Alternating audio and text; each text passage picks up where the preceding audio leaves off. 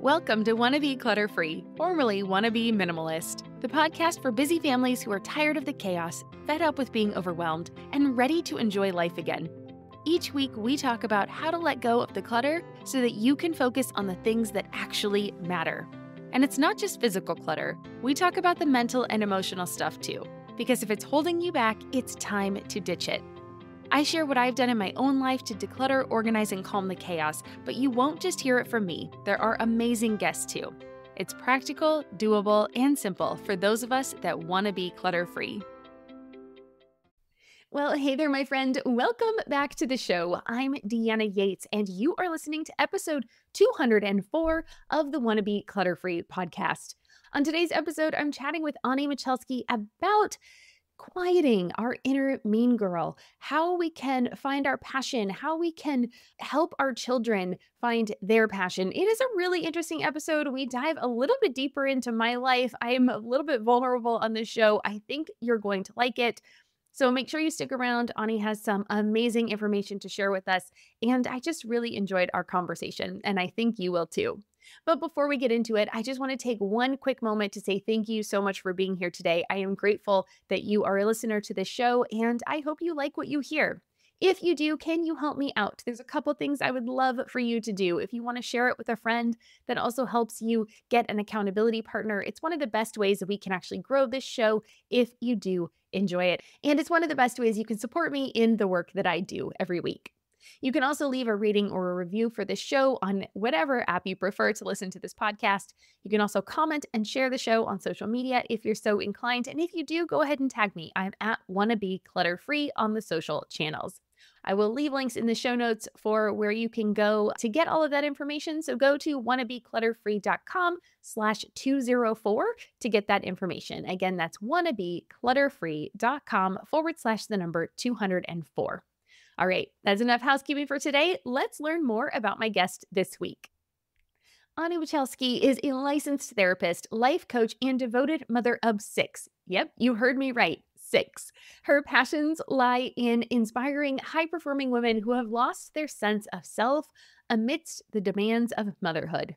As the founder of Moms Without Capes, Onnie's mission is to help moms get themselves back on their own to-do list so that they can get back in touch with who they were before they became mom. It is a great episode. Like I said, make sure you listen to it and then check out Onnie's information after this episode at wannabeclutterfree.com/204. And now let's get to our conversation. All right, Onnie. Well, hi, and welcome to Wannabe Clutter Free. How you doing today? Good. Thanks for having me, Deanna. I'm excited to be here. Me too. This is going to be a good one. We're going to dive into some really fun topics. But why don't you tell us a little bit about yourself and how you help busy moms? Sure. So I am a licensed therapist and a life coach, as well as a recovering supermom. And what I mean by that is for a long time, I thought I had to do it all. And it really created a lot of extra stress in my life. And then I realized that I was able to let that go. And I had to do a lot of mindset work and recognize that it really came down to me being a worthy and equal member of my family. I'm a mom of 6. So our oldest is 24, down to age 10. And I really started doing the work when our oldest was 11. So it's been a while. It's been a while that I've been on this journey. And right now I have 2 businesses. I have a counseling business and a coaching business where I do different things virtual and in person right here in my community. I reign from Montana, originally from the East Coast, but I'm here and I'm just excited to be here today and to be able to share this message and be here on the Wannabe Clutter Free podcast. Oh my gosh, you must be so busy. We're going to get some really great tips from you today. I only have 1. I cannot imagine having 6 kids. Ours is 10, so we're still in the thick of it with the same with your youngest. So I can't wait to get some, just selfishly, get some good tips for what I should be looking out for, because as a mom with our 5 that have already gone past the stage where I am, I cannot imagine. And honestly, not just the tough parts that are coming. I am so excited just to watch her grow into the person she's going to be. So I'll get your tips and insights on that a little bit. But before we get in, I just want to say how much I love the title of your business, Moms Without Capes, and even more the tagline, Confessions of a Recovering Supermom, which you already talked about. And that hits home for me so much because I am definitely one of those people who tries to maximize everything. I try to do the best I can. I'm a little type A, shocker. So I really just resonated with that tagline. So, what made you want to write and talk about your life from that angle? Well, it's funny that you say you're type A because I am too, like that go-getter, and w when I first started my businesses, had started both combined, right, counseling and coaching, and I had I don't I it would take forever to share my story, but one thing led to another. I was a Zumba instructor. When I started realizing it all started with a Zumba class. I just wanted to do this class and I couldn't figure out how to do it. I felt like everything had to be in order for me to step away and do it without feeling extreme guilt. And my friend kept asking me, and I was like, I couldn't, and at the same time, I couldn't let my kids go to my in-laws for no other reason but because I felt like it was my job and I just couldn't detach my identity from being mom. It was so swirled around my role as a mom that I couldn't separate. And everything I did revolved around my kids and my family. So, fast forward, I became a certified health coach, and then I decided to go back and get licensed as a counselor because back in 2003, when our oldest was 3, I had graduated with from graduate school with a master's in counseling. So, fast forward 2017, I had started the process of we had to get like 3,000 I had to get 3,000 hours of supervised like, work under a counselor, a licensed counselor, and I had also built this Zumba business as an instructor, and then in 2019, I'm like, "All right, I'm starting my own business." I left the mental health agency, and I was a certified health coach and decided to start a coaching and counseling business, and I hired a business coach, and she was like, well, you need to niche down. And because I had started doing all of these things, like I'd started running half marathons and really like focusing on personal growth and nutrition was a big thing. I had lost a lot of weight along the way. And so my first thing was like, okay, I'll help people lose weight. And she's like, you have to niche down, niche down. And I actually, my whole Facebook community, my business, everything was like based on helping Christian women lose weight. And I just came upon that because I'm Christian and I was like, "All right, this is my niche," and I started talking about it, but it just never felt right. Like, I started writing Facebook Lives, holding events, and I'm like, "It's just not." I felt like I wasn't showing up as my authentic self, and it just wasn't landing right. And so, about 6 months later, I just went back, started doing a lot of journaling and realizing thing that like, when I could go to that Zumba class, when I could start asking my family to step up and, like, me stepping back and doing all of those things, it required a lot of work, but the weight loss was just the byproduct of me actually prioritizing myself, and so I'm like, "That's where I wanna help moms." I wanna help moms realize, especially type A moms that are, like, overscheduled, overcommitted, thinking they have to do all the things, the same place I was way back when and couldn't figure out how to go to that Zumba class. I want to help other women be able to do that. Other moms realize that they are more than a mom. They can detach their identity from that of motherhood and do what they love or do what they want to do. And whether that's start a business, go back to school, get a hobby, learn how to surf, like whatever it is that they want to do, be able to do it without the guilt and pursue their own passions because I realized when I started doing that, I opened up this whole part of me that I was denying my kids of even knowing or my husband. Like I had put myself on the back burner and it was really effective. It was building resentment. My husband would do things. I'd be like, how is he able to do this? How has he even able to sit on the couch and watch this football game? Can he see that this floor needs to be vacuumed? And like a lot of passive aggressive behaviors and things. And I just had to learn to relax. I had to learn how to step back and feel like I'm the one has this never-ending to-do list. It's okay to step back and not think that I have to be doing all the things. And so that's where Moms Without Capes was born. And the name, people ask me this all the time. I'm like, I don't even know. I read a book on branding and I was like, and I just started that was like about the same time I was trying to I'm like, "I don't wanna do weight loss, but what do I wanna do?" And I Googled the domain and it was available. Because I'm like, it's the supermom, right? Supermom syndrome and, like, how to overcome that, and just that and I constantly seeing those things like, moms are superheroes without the capes and stuff. And I'm like, enough already because that is stressful. That is like that's feeding into the whole hustle culture thing.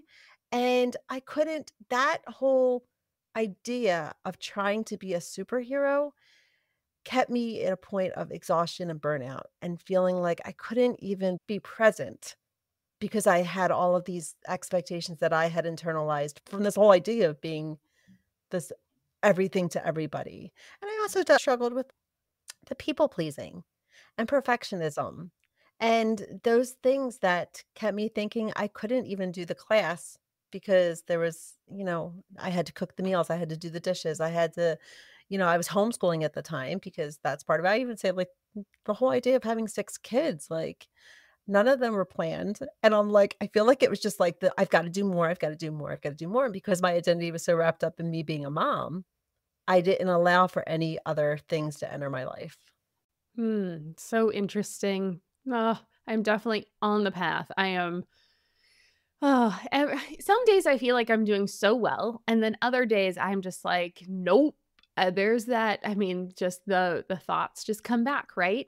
So my husband and I have been in the startup world, right, where if hustle culture is anywhere for in the forefront. I mean, it is all about the startup world and entrepreneurship and do more faster and just grind until you make it, which, I get that you hear the stories, right? Like the stories that get publicized and the stories you hear about are the people that can persevere. I even remember way back, I'm going to date myself here, way back to Jewel, right? And the story of her being homeless and playing guitar in her car. And finally she made it. And just like this whole thing of like, you have to sacrifice everything in order to reach your dream. And all of those beliefs that get ingrained in you when you're younger and you don't even realize they've imprinted on you, those are the kinds of thoughts that I definitely have been working and struggling to overcome. But it does, as you grow up and become a mom and get out into the world, it becomes, it manifests in so many different ways. It manifests in that never ending to do list, it manifests in trying to be a great and gracious host, it manifests in trying to start a business or two. And all of the things, right? Even that, yeah. Even that, right? Let's take a quick break. And later in this show, Annie's going to tell us about how we can start to quiet our inner mean girl. You don't want to miss it. I'm Margaret. And I'm Amy. And together we host the podcast, What Fresh Hell? Laughing in the Face of Motherhood. Margaret, I would say you're sort of a where are my keys kind of mom. Correct. Sometimes a where are my kids kind of mom. Well, you're, Amy, more of a we were supposed to leave 35 seconds ago, mom. I mean, touche. In each episode of What Fresh Hell, we come at a topic from our usually completely opposite perspectives. I bring the research. And I bring kind of the gimlet eye. Like, is that research really going to work, people?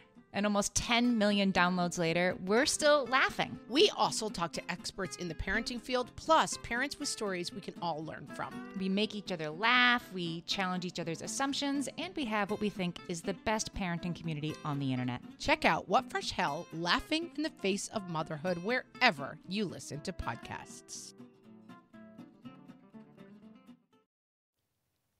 And it's so interesting how you just don't see it, but you feel it. So you know something's off.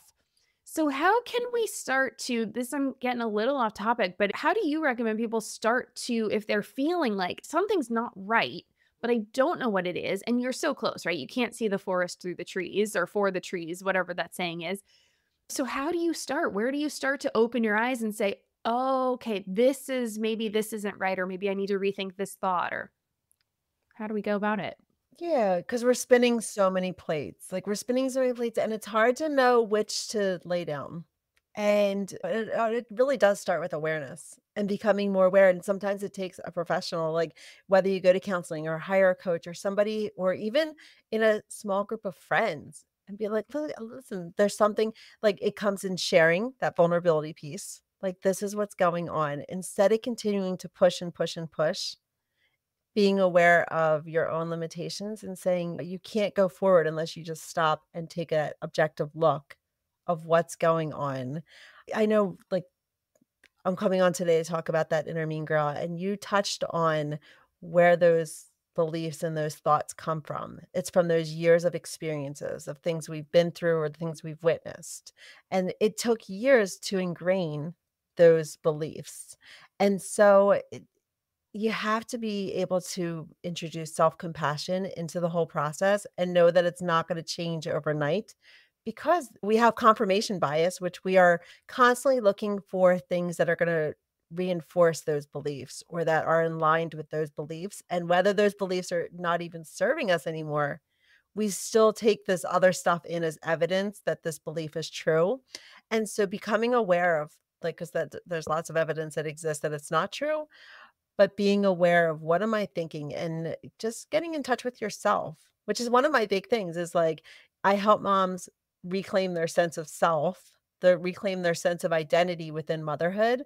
But in order to know yourself, you need to spend time with yourself. And that is in meditation, in journaling, in doing things that are going to challenge you and push you to where, like, to your uncomfortable, right? Nothing grows in a comfort zone. And so it's not gonna happen overnight, and it's not gonna happen without you intentionally taking note of what's going on. And feeling off kiltered, I think, is a good thing. Our emotions are a good thing, but we need to get curious of them. And often we push them down and we think, I shouldn't be feeling this way. Like, and that feeling off kilter, you're like, I'm doing something wrong. Well, no, it just means that you need to step back and take a look at what's going on and really take an honest assessment of what can change because there are going to be plates that you can lay down, but you've got to examine your why behind and really take stock of what's going on. And here's, I heard this analogy recently and I love it because it made such sense about when we were spinning so many plates. And it was this backpack analogy where we all carry our own like survival backpack. And it's all the things that we are responsible for. So our health, our faith, our thoughts, our beliefs, our attitudes, all of these things that belong to us. But too often we take other people's things that belong to them and we stuff it into our backpack and then we don't have room for ourselves, like for the things that belong to us. Or we'll take things out of our backpack that do belong to us and we try to stuff them in other people's backpacks.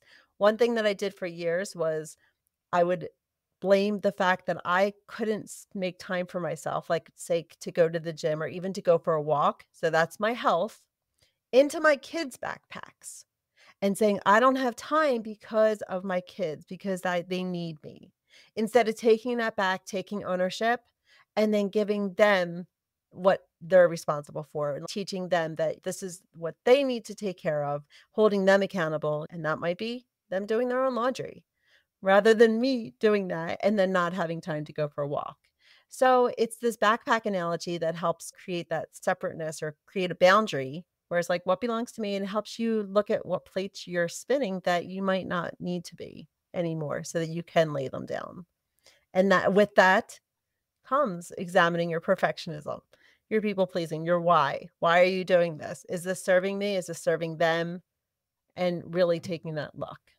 Hmm. That's a fun analogy. I like that. I haven't heard that one before. I'll have to mull over that one and kind of look and see, what is in my backpack. It's interesting. So I think of backpack and I immediately think of traveling, and we are huge fans of The Amazing Race. And we just literally booked tickets last night as the time of recording this to get to go back over to Europe again.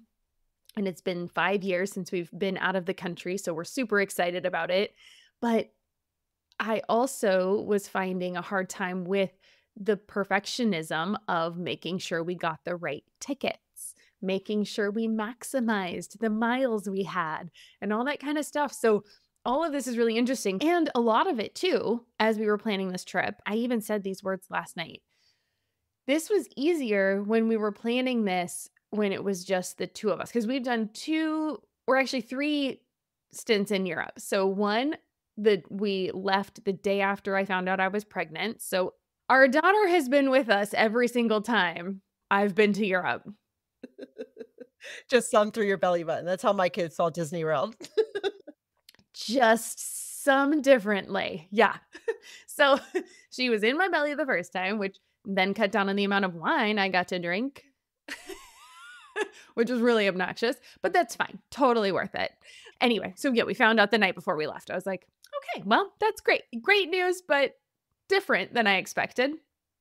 And then the second time she was a year. So there was a whole different ball game, but also not so hard. It actually was much easier than when she was a toddler. You know, we would travel around the US to family because she slept so much. It was so easy to travel with her when she was 1. It was so easy. And then when she was 5, a little bit different, right? Well, she has her own opinions and her own personality. She has her own opinions. And now she's going to be 11. And so this time I definitely had a whole nother layer that I was popping in my backpack of like, I have to make sure she enjoys this trip. That is not an expectation I need to put on myself. Like, what's the difference? We live in San Diego. I mean, let's be honest, we live in an awesome place, right? People come vacation here and they are doing the same thing I am doing to go other places to come here, where we live every single day. So I feel very blessed to be here. I absolutely love it. But just the idea of like, do I feel like it's my job to entertain her every day of the summer when we're at home? Part of that is yes. There's definitely a layer of that where I feel responsible, but I need to figure out how can I unload some of this back to her. I don't remember my parents worrying about what I did. And maybe they did, right? These are the conversations I should have with them though, because my recollection, they didn't think about it, but maybe they did. So we probably should have that conversation. I went to a single household daycare. That was their thinking about it. We're going to send her to Ginger's and she'll get to deal with it. So I don't have that. That's okay. That's on me. Again, different choices and different circumstances. But that is a layer I definitely need to work on letting go. So do you have any tips on that? Well, I'm wondering, you're saying you need to have conversations with your mom or your parents about their choices, but have you had conversations with your daughter? Because at 11, I know with my own, so we have 5 daughters and 1 son. And with my daughters especially, I feel like there have been times where I have dragged them to like I want to go to gymnastics. This was the worst, the gymnastics one. I want to go to gymnastics. And just so I signed them up, paid the fee, all that stuff. Well, they went once. And then the second time it was like me dragging them. And every week I'd be like, you guys wanted to do this. Like, I should not have to force this. This is supposed to be fun, right? And it was not fun. It wasn't fun for any of us. And so then I got this thing like, okay, they have to do some really good convincing in order for me to sign them up for anything. But having that conversation with your daughter in the summer, like what is bringing in her input? Because at 11, she definitely would have some input. It's like, well, what do you want to try? What are some of the things that you want to get her expectations on the table so that she can have some autonomy? She can get some things like from her backpack and feel like she's got in control, whereas her whole summer isn't planned for her. And then you get that pushback, or you get that where she gets to the end of the summer and she really hasn't had anything. And even in smaller scale, like your vacation to Europe. Does she know? Like, has she been involved in because that will take some of the load off of you to be able to say, hey, I want you to do this research. I want you to, here's a book or whatever, like a website. Give me a couple ideas of things that you want to do. So that takes the planning off of you. So you're not 24/7 having to entertain. Yeah, I have had some conversations with her. I struggle because she loves to read. She loves to have play dates with her friends still. She's still very much a kid. We've tried different activities. Nothing has really stuck. So we're about to try a new one to see if that works. But she just hasn't really found her groove, I don't think either, which I think is totally fine. But it's also difficult to have a moment of like, what do you like to do? She wants to just sit and watch people play Minecraft videos. And I'm just like, okay. This is my 14-year-old. But one of the things like that was brought up to me was the fact, like, people watch they'll go and watch basketball, or they'll go and watch those kinds of things, and so what is different between them watching a basketball game versus them watching, somebody play a Minecraft video? Like, I was like, "There really isn't much difference, but why does that annoy us so much?" I don't know that it annoys me that she watches the Minecraft videos. I think it's that she doesn't have anything else she really likes to do in addition to. Like, that's the thing. Like if I let her, she would literally just come home and watch Minecraft videos all afternoon until I said, "Okay, it's time for dinner." Like, you know? And so that's where I struggle, is just with how do I figure out what she's into? And I guess maybe some of that is still trying to find my own passions. So I definitely see there is. I was just gonna say, how do you find out? Well, I think I still struggle with it. I think my passion is trying new things. I literally think that is my passion. I don't think I'm one person that's all in. I love to dabble. I love to learn new things. I mean, I started this podcast on a whim because it sounded fun, because I was blogging and was like, that is torture for me. Like, I'm not good at the written word, but you get me on video or talking to people and I light up. I love it. So I started this and it has been my jam for, oh my God, we're going on like 4 years. Like, what? That is insane to me to think about. But so I think that, and she sees me do this and she participates and she listens to some of the shows. And so she knows I really like this part and different things. But I think she sees that as work. And so it doesn't translate the same. I don't know. I'm trying to figure that out for me too. Let's take another quick break. And when we come back, we're going to start talking about how we can figure out our own passions so that we can help out our children. It's an area I definitely struggle in. And so this information was good for me today, too. It doesn't translate to, like, a passion. Yeah, and I think I think you're onto something there, like, for ourselves, how do we discover what we're interested in? And what you're experiencing, I think, is something that a lot of moms experience, or a lot of parents. I shouldn't just say moms, like, a lot of parents. Like I said, as soon as you started saying it, I'm like, "Oh my gosh, yes." My younger one is my 14-year-old, that's one of our big things, and she wants to get her phone back now, and so because we had to take it for some reasons, and so now we're like, "You know what? We're gonna give it back to you when you get involved in something. Like, we want you to," and so we started that conversation, and her it's like, "I don't wanna do that. I don't wanna do that," like, everything. So I looked up, I'm taking her to some drawing, like, at an art studio near here to do drawing, and I'm like, even that, it's not like a class, but I'm like, I need her to have an interest.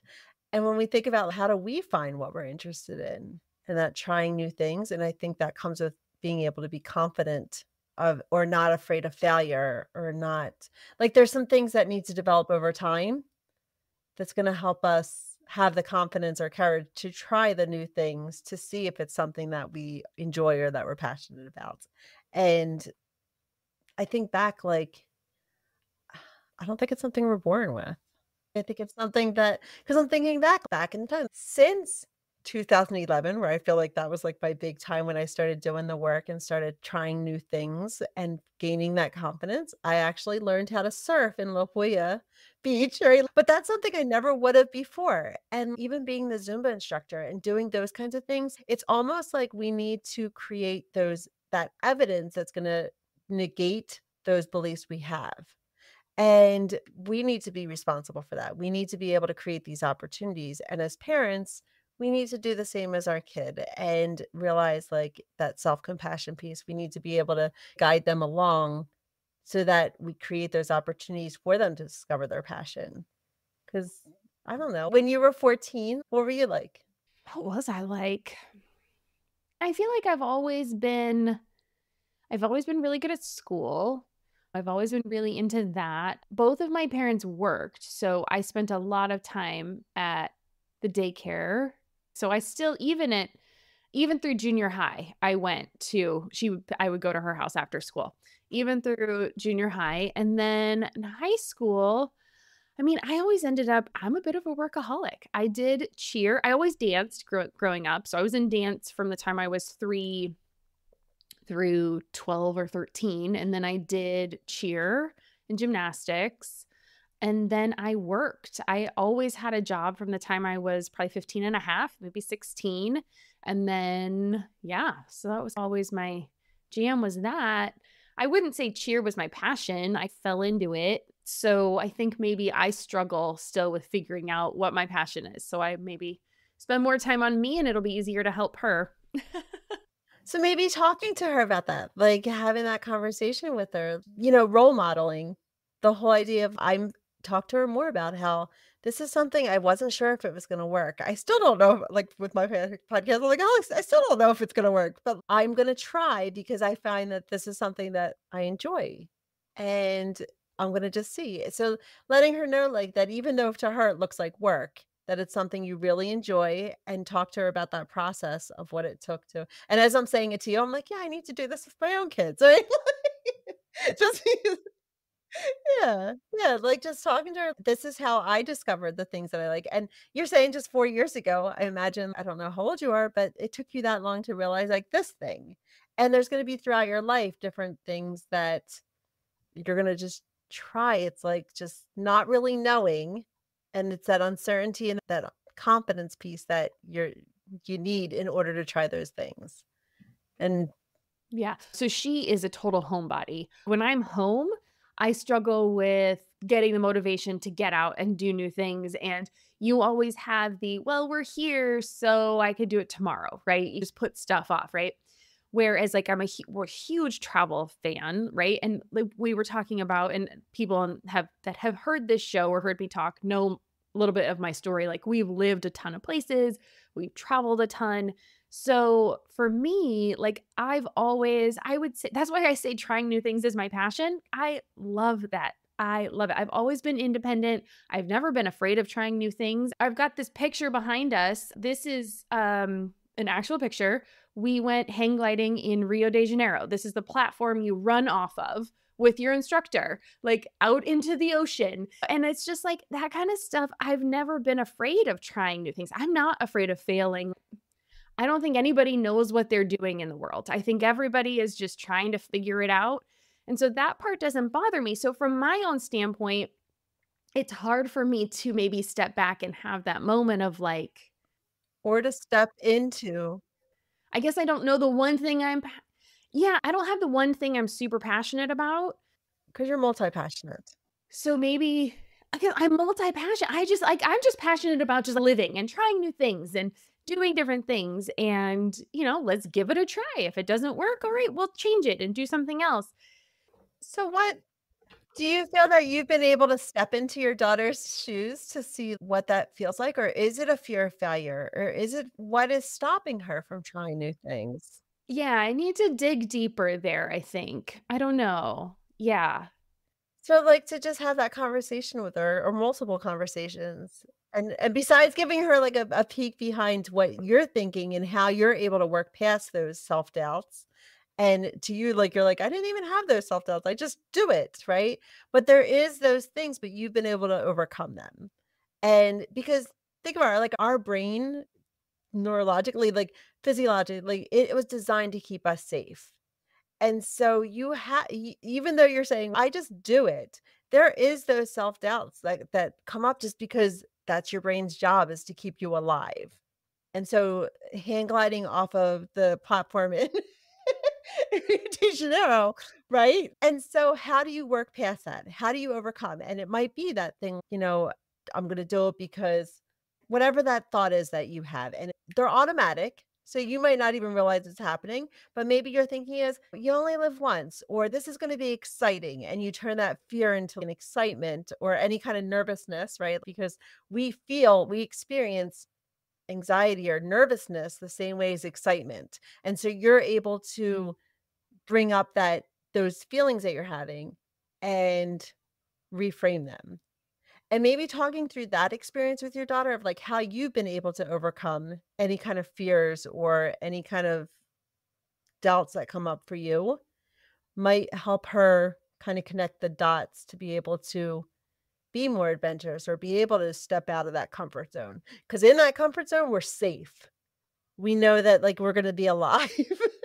And so that's going to keep us from doing those things that are going to make us feel alive or going to make us feel like we are passionate or bring out those passions. Yeah. Interesting. I like it.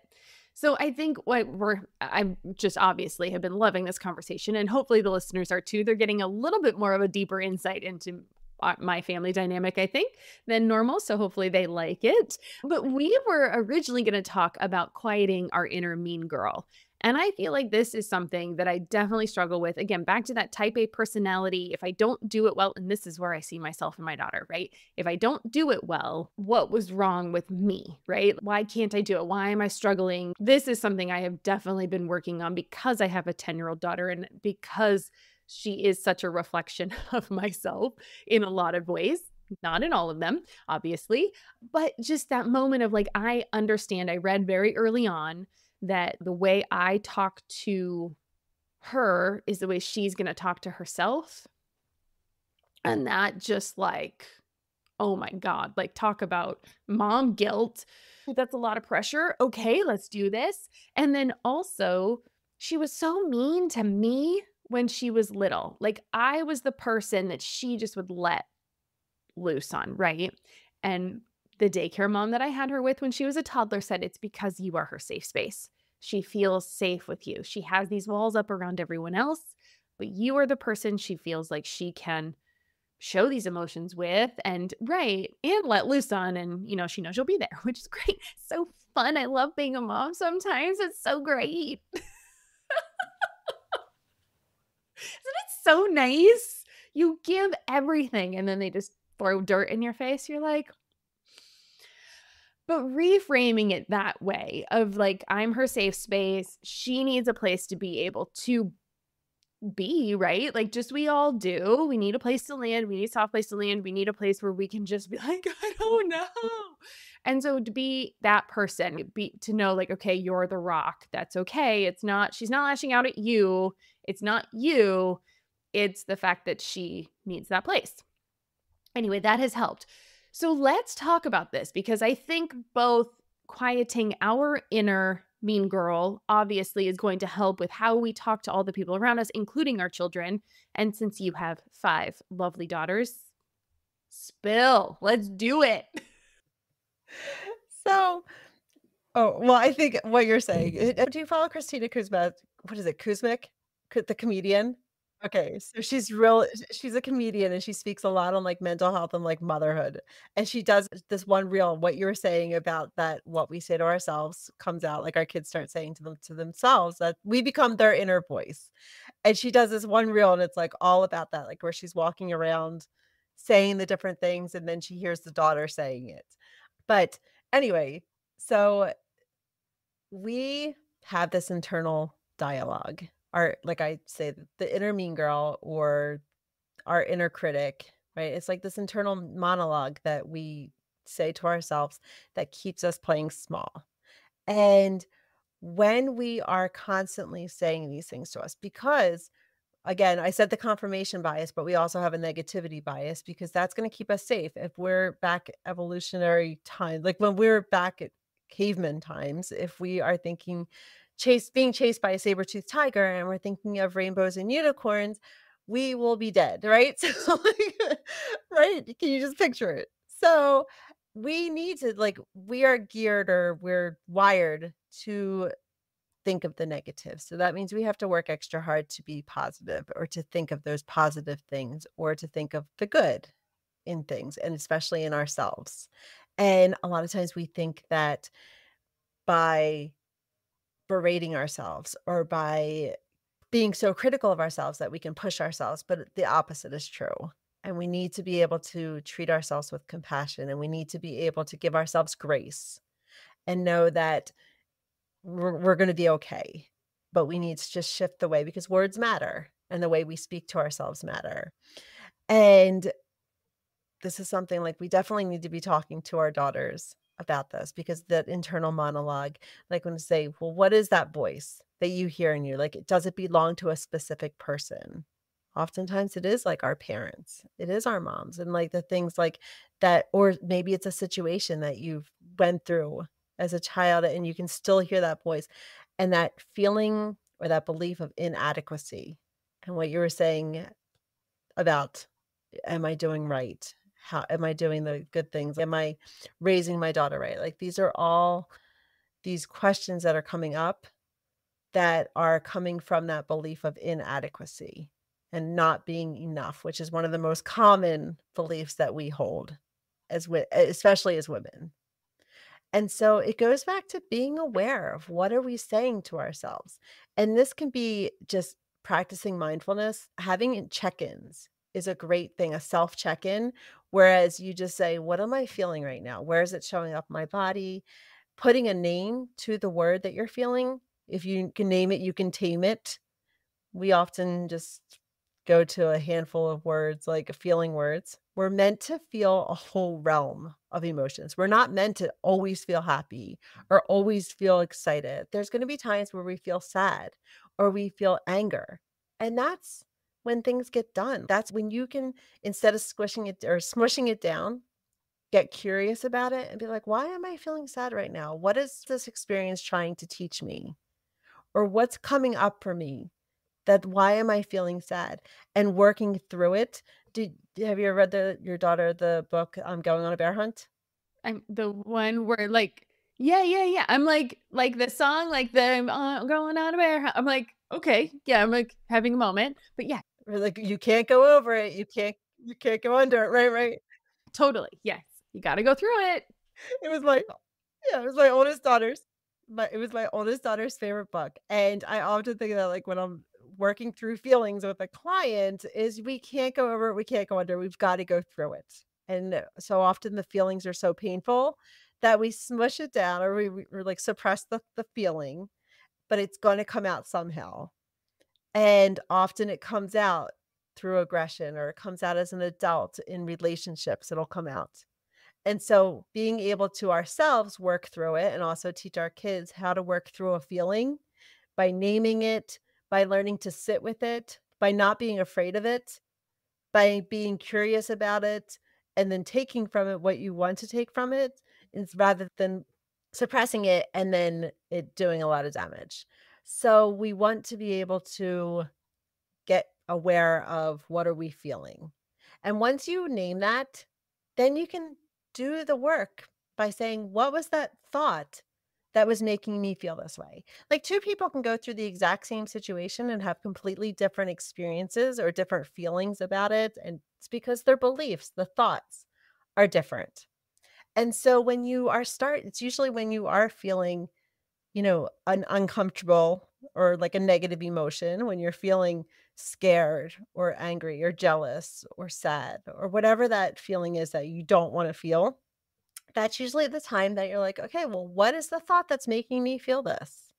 What's going on here? And then once you have that thought, or it might be a few different thoughts, then you can start challenging that thought and looking for evidence that doesn't support it. Maybe seeing how it's twisted. Maybe you're doing some all or nothing thinking, or you might be overgeneralizing, saying like, "Oh, I'm so awkward. I'm such an awkward person." When you just had like just an awkward experience or an awkward interaction with someone. That doesn't mean you're always awkward or that you're an awkward person. It just means that you had an awkward situation, an awkward interaction. And so taking time to analyze your thoughts and reflect on them and untwist them. See, what would I tell a friend in a similar situation? What would I tell a friend who's telling herself that she should want to be with her kids 24/7 and she wants to take a break and she's feeling bad about it? Like, what kind of advice would I give if a friend came to me and shared that? And then giving yourself that same kind of advice and writing it down. I always think I'm a huge advocate of writing things down and journaling and even speaking things out loud. That's what, like, the power of therapy. My thing is talk therapy. I'm cognitive behavioral therapist. And so we do a lot of just speaking things out loud. I love it when clients are like, they'll say something and they'll be like, huh, like, that's the first time I said it out loud. And when it comes out of your mouth and you put words to your thoughts, it can give you an entirely different perspective. And then that way you can move forward. But as long as it stays in our head, like the inner mean girl monologue can seem so jumbled and can add to the overwhelm that we're experiencing. And as moms, we experience enough overwhelm, like with all of the mental load and all of that checklist that we always think that we need to be doing more of. But all of that is going to continue to stay jumbled unless we take the time to actually reflect on our thoughts and get them sorted out. Clearly, all of that is amazing. And yes, I think too, it is a struggle to identify, right? It is a struggle to, like you're saying, all of that stuff jumbled up. So when you can talk about it, when you write about it, you can start to make sense of these thoughts and beliefs and things that you have running around in your head that you don't. I mean, we're all moms, we're all busy, we've all got 9 million things on our plate. We don't actually just take a moment to think about that stuff. So having those few minutes of just actually putting in the work, right? Meditating, journaling, talking to someone, those kinds of things, yeah, really can make a huge difference. So awesome. Getting yourself off of autopilot. As busy moms, we're constantly like on to the next thing. Like what, I know, I mean, my schedule is full. And one of the things I talk about is that slowing down. And about a year ago, I was complaining to my husband about not I'm like, I feel like I'm just too scheduled now. I was working with a business coach and I remember crying to her, like, I'm like, I feel like I am dealing with the same thing that I'm trying to help moms deal with, like this overwhelm. And while I figured some things out, I still feel like I shouldn't have these things, right? So just in what I just shared with you, like I was having those I shouldn't be like, and I was holding myself to this like double standard, like, why shouldn't I have to deal with all these things? And I was telling my husband that I was like just discouraged. And he was like, "You own your own business. Like you're creating your own misery." And I needed to that perspective and be like, "You're right." Like to get back in there. But I had to get out of it in order and talk to people and realize, what can I do differently? I am creating my own thing. And too often we live in this autopilot, just continually grind, grind, grind. And then we feel so stressed and we feel burnt out and we feel all of this like tension that we need to take ourselves out of to be able to see it, like what's on our plate. What is on our plate and does everything on our plate? And that might mean like, and at that time I was in a group, like this other group, and I was in a weight loss group. And I was looking at it, and I'm like, I'm like, I'm stressed. And this having to go to this meeting every week, like it's not, I know stress has to do with weight loss. I'm like, so I took myself out of that group. Limited the number of clients that I was seeing each week, because that was another thing, because I was like, go, go, go. And I'm like, this isn't serving me. Like, I need to take a look at this differently. But for a long time, like I know I've done that quite a bit of times over my life, like where I'm just go, go, go, and then pull back. And I feel like some of that is we have to know what season we're in. That whole season, there's a season for everything. But when you're still working and that season has passed, we need to be able to pull back and objectively look at what we need to be doing now rather than what we were doing. And so that self-reflection piece, I think it's helped me be able to assess what's going on and what am I feeling? What am I thinking? Because I base all my work on the cognitive theory, and that's where our thoughts, emotions, and behaviors all stem from the beliefs we hold. And so when we start shifting those beliefs, when we start creating opportunities to test that evidence and start like widening our view to be able to look for evidence that negates our beliefs, only then will we start shifting those underlying beliefs and realizing that we are enough. What I'm doing is enough. And, you know, it's okay to fail. Like those kinds of beliefs that have kept me playing small, I'm able to dispute them and change them. But as long as I'm living on autopilot, I can't. Yeah. That's so good. Yeah. Put yourself in the driver's seat. Take back the steering wheel. Like, let's do it. Get back what's in your backpack. Yeah. Yeah. Unpack your backpack, pack it back up, get ready. Let's do this. Oh my gosh, Onnie, this has been great. Thank you so much. Just for another take, a different perspective, things we talk about all the time. But again, it's always great to talk to somebody else about it, hear what other people are struggling with, know that we're not alone, know that not everybody has it together. There are things that I might be excelling in, and then there's things I am not excelling in. And right. And because I struggle with the putting positivity out there and also putting negativity, not negativity, but the struggles, right? Telling people that, like, look, my life's not perfect. I love my life. I feel very fortunate to live the life that I am living. It's not perfect though. And there are areas where I struggle and there's things that I want to improve and change and do all that kind of stuff. But also having that moment of gratitude and showing people that, I mean, I do appreciate what I have and where I am and who I am, but also being able to tell people and be vulnerable and and say, like, look, like, I struggle too, and there are things that I want to improve and do differently. And we don't all know all the answers, right? So I think sometimes, Right. The human experience. yeah, you can get a glimpse of other people and just think they have it all together, and everybody has things where they want to improve. And Trials and tribulations, of course. yeah, right. And the goals, I like to say that, like, your goals list, it's not clearly the stuff on your goals list is stuff you're not doing. So it's not the easy stuff. It's not going to be easy to check the things off your list because there's all sorts of other things you're already doing that are on other people's goals list that you don't have on yours because they're second nature to you. They're easy. You've already done them. You've mastered that skill or whatever. So I think that's just so interesting too, right? Like, just, yeah, work together, the human collective, all of that kind of stuff. Yeah, I love that. So yeah. Hmm.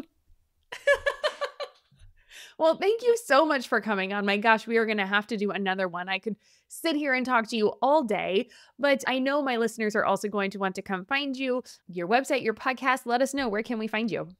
Sure. Yep. So I have the Moms Without Capes podcast where we talk all about reclaiming your identity beyond motherhood. And then also, if you're on Facebook, come join my Facebook group. We do challenges and events and monthly conversations and all kinds of fun going on in there. Oh, that sounds fun. We'll have to check it out. And we, of course, will have links in the show notes for everybody to grab that and just click on through. So come on over and join Onnie. But before we go, I'm going to try my best to keep my mouth shut on this part. I like to end every episode with 3 rapid fire questions. So the first one is, what does clutter-free mean to you? So before we hit play, I told you about my word of the year being simplify. And I've been binging on minimizing or minimization. No, that doesn't sound right. Minimalism videos. Minimalism. Yep. Yep. And so clutter free to me means no piles. Stuff which I'm so guilty of. But like of just being like no piles of just like random stuff laying around. And so that to me is clutter free. Love it. Okay, I'm not adding to it. Number 2, what is making you happy right now or in this season of life? So I would say my businesses. It's always on my mind. It's something that like I'm just loving, especially the Moms Without Capes piece of it.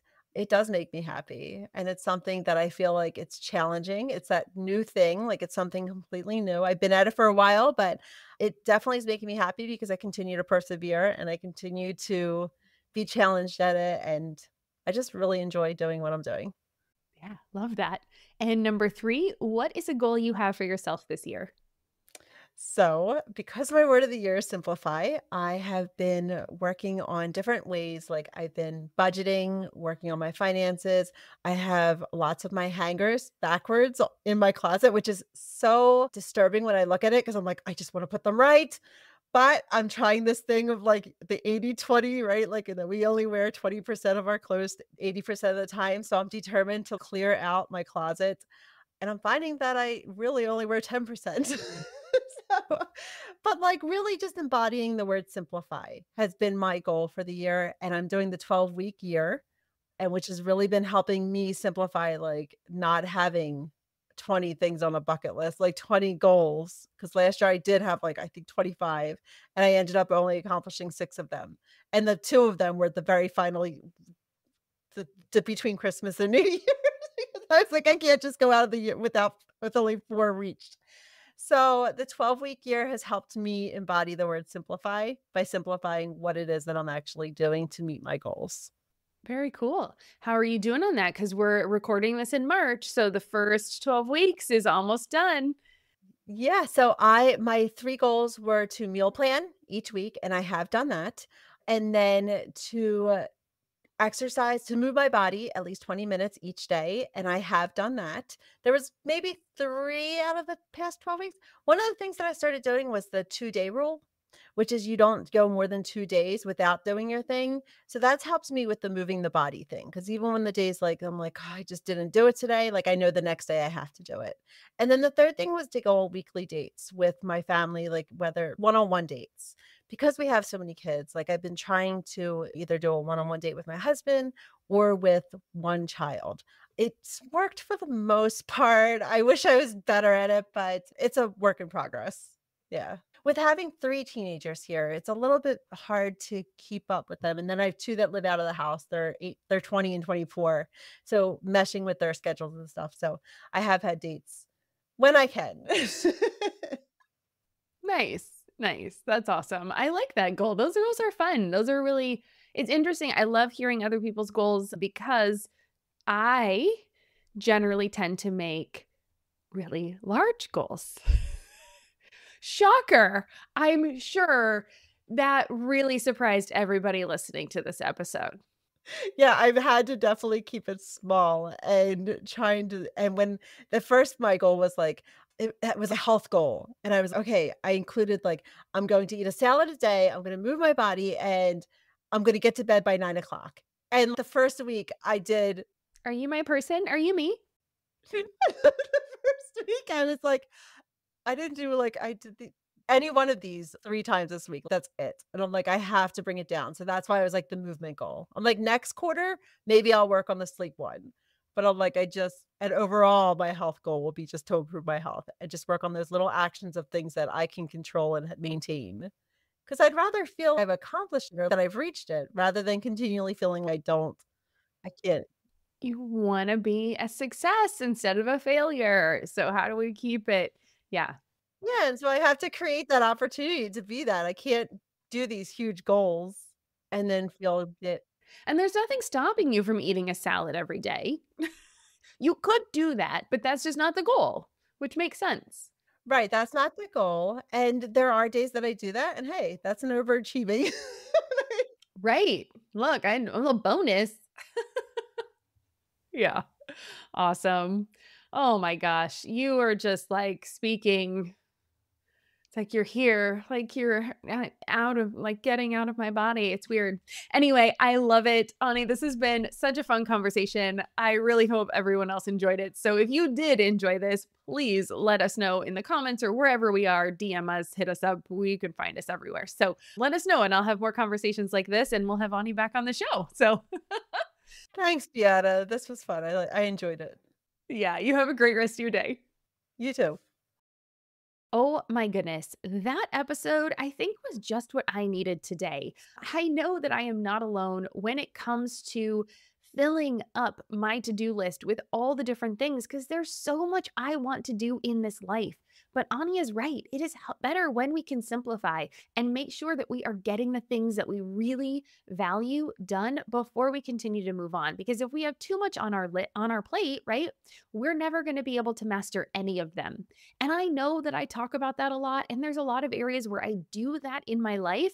So it's always so interesting to know that there are still areas where I'm not excelling at that, and I need to dive down, dive in, get kind of granular, maybe get a little more simple, and clear off my plate. Nail something, right? Get something down before I add something back in. So, always a good reminder. Please know as you're listening to the show, I learn as much from my speakers often as you do. And it is so refreshing to know that we are in this kind of collective human experiment where we're all better at some things and worse at some things than everybody. And that's not meant as a comparison. I do believe comparison is the thief of joy, but it's just a reminder that there are areas where all of us, no matter how far ahead or down the path or where you see someone or how successful you think someone is, they still want to work on things and are still struggling with things that maybe you take for granted sometimes. So just please know that we all need to have grace and compassion, work on ourselves, and make sure we are a priority in our own lives so that we can be the examples we want to be for our families. So thank you so much, Onnie, for joining us. I mean, it was a wonderful talk today. And I would love to know what your favorite part from the talk was, where we went on a lot of different topics and tangents. And I would love to know if there's any aha moment that stuck out for you. Please let me know, or let me know if there's other questions. If you want me to have Onnie back on the show, what other questions you would want me to ask her.